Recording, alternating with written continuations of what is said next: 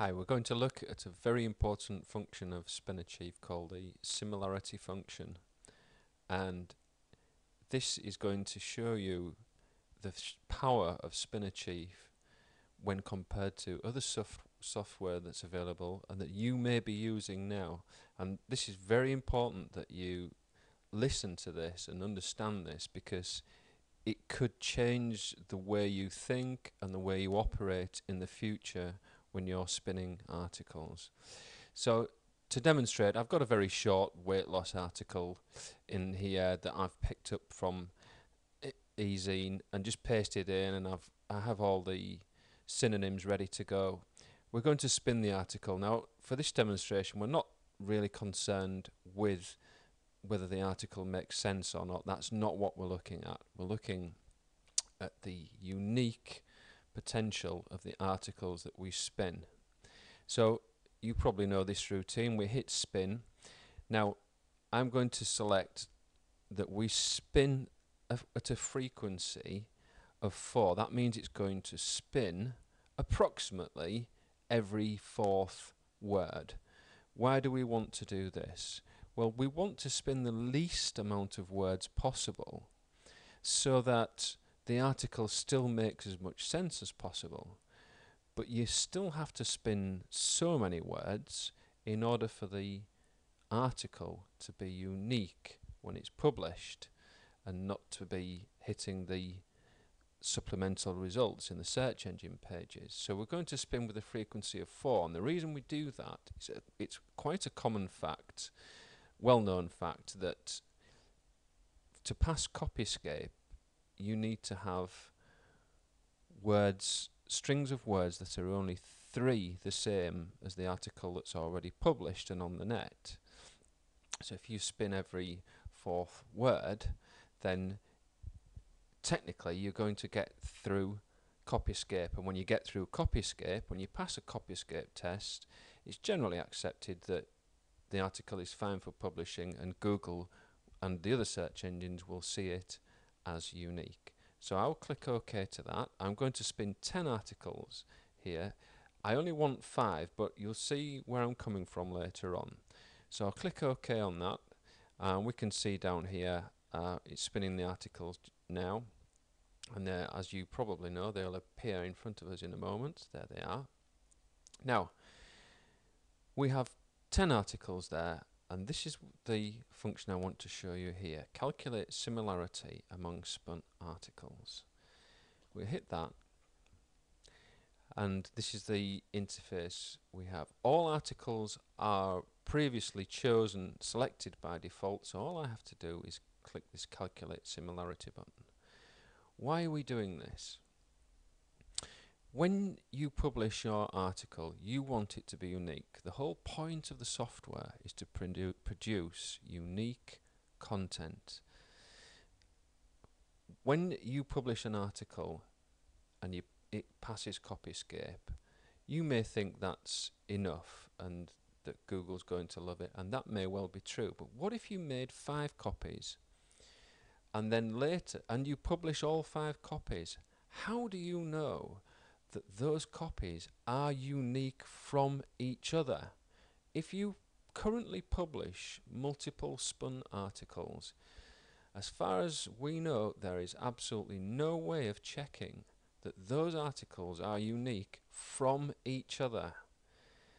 If they're unique from the original, that's fine, and you can check that by putting the article through copyscape. But you do not know if the copies are unique from each other, and when you publish them, if they are not unique from each other, then they're all going to end up in the supplemental results.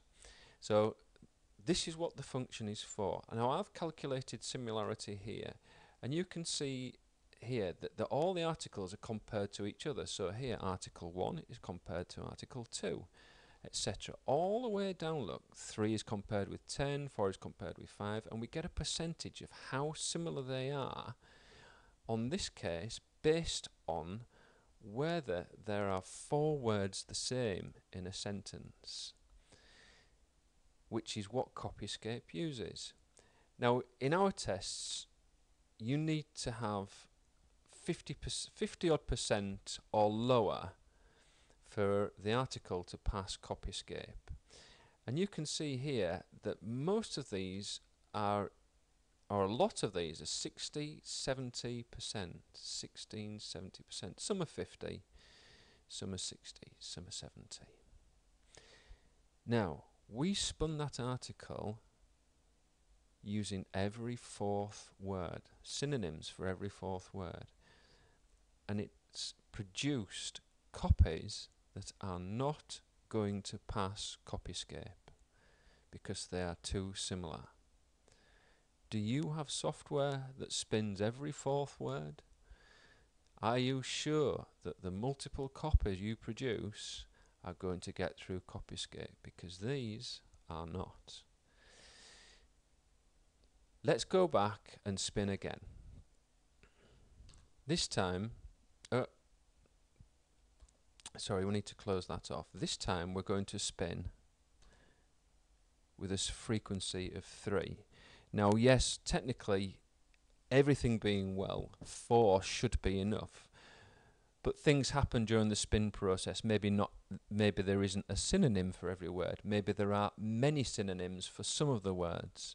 The point being, in order to be sure, if you spin with an auto frequency of 3, then you will have a better chance of producing articles that are unique from each other. So again, there are the 10 articles that we've just spun this time with a frequency of 3. Now we're going to calculate the similarity. As you can see, the default is they're all selected, so we hit calculate similarity. And here, this setting here is saying that although we spun with a frequency of 3, in order to check whether the articles are unique or not, we're using a 4-word sequence. This is what we're using to calculate similarity. Now, you can see that many of these articles now are in the 50% bracket, and only some of them are in the 60-70% bracket. What can we do about that? Well, here we can see Article 1 and Article 10 are 70% similar, and therefore they are not likely to pass copy escape if they are both published, because one will cancel the other out.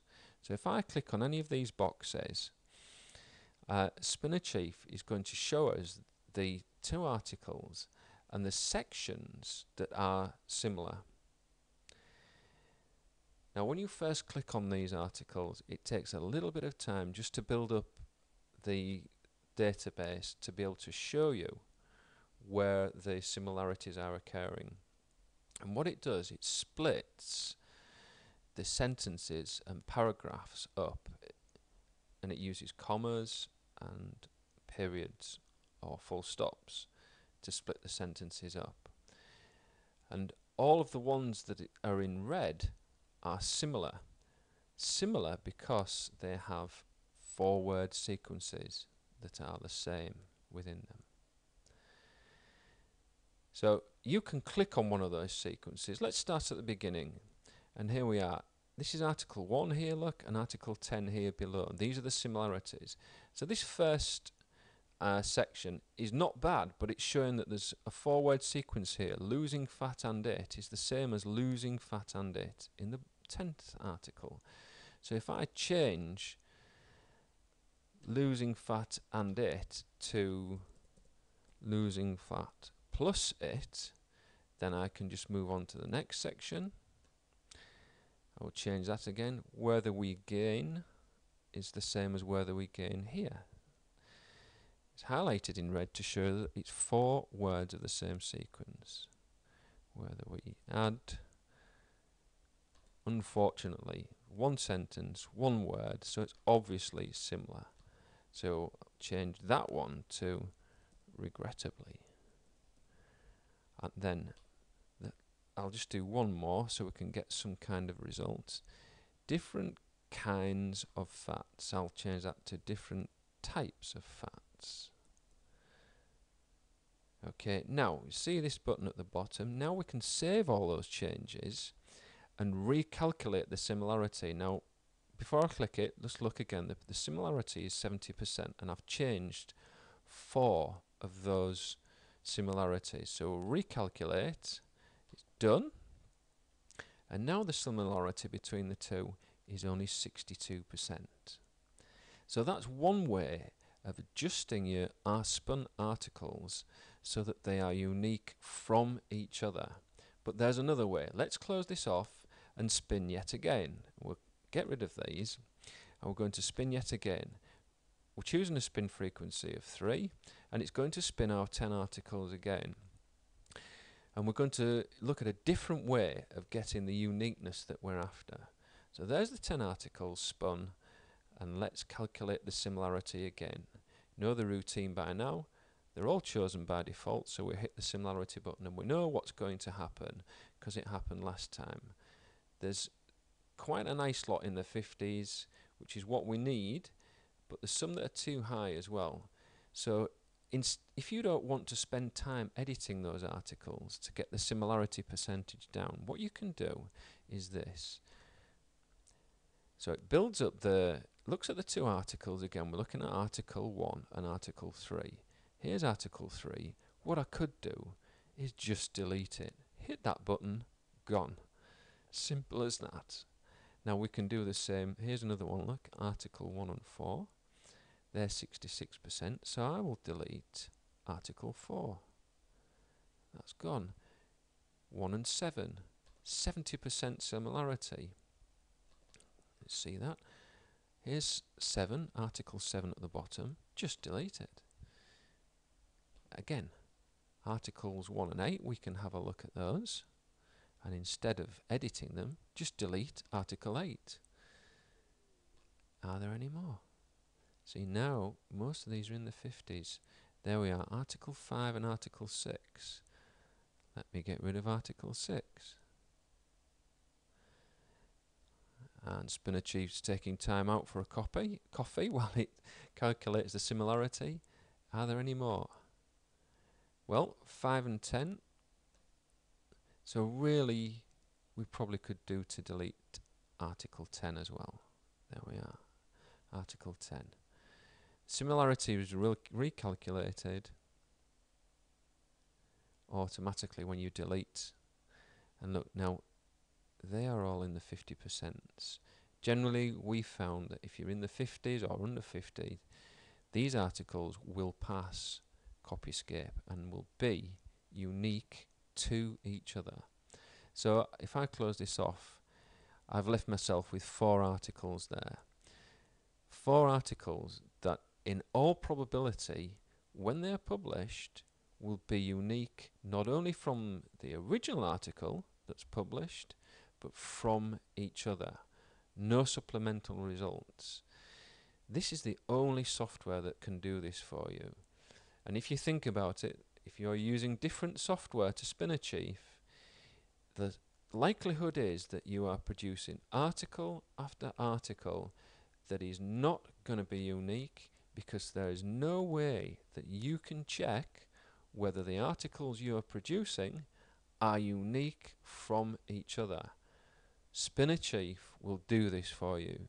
You need to be using SpinnerChief so that you're not wasting your time and so that you're maximizing your earning potential. The whole point of article spinning software is to produce unique content. If you can't check that you're producing unique content, then your software is more or less useless to you. If you're not using SpinnerChief, start using it. Thank you very much for listening. See you in the next video.